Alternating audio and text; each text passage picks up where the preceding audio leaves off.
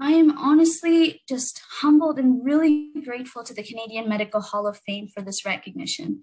It's really this award is really a validation that I'm doing the right thing, and um, it's really an encouragement that I should keep breaking down barriers to accessing healthcare in rural and remote communities in Canada, that I should keep fighting for culturally safe healthcare for Indigenous peoples, and recognizing that I am not a perfect person. And as a fallible person, that I should keep trying to improve myself, educating myself through lifelong learning and also through academic research.